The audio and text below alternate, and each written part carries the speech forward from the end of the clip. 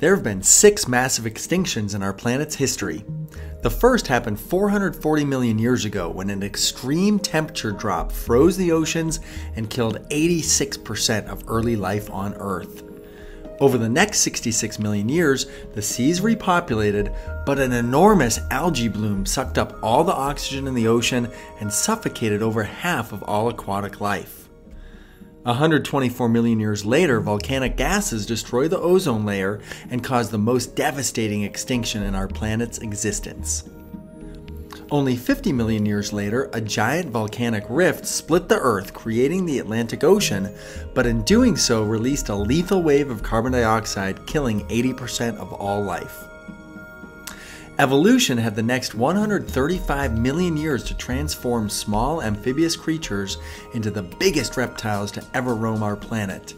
However, an asteroid the size of a small city crashed into present-day Mexico, rapidly wiping out nearly all the dinosaurs.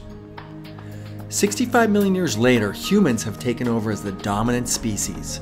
Our ability to use tools has given rise to an industrial revolution and control over practically every natural environment. With agriculture and modern medicine, the human population has exploded from 1 billion in 1900 to 7.5 billion in 2016. It is because of our dominance and overconsumption that the 6th mass extinction is happening as we speak.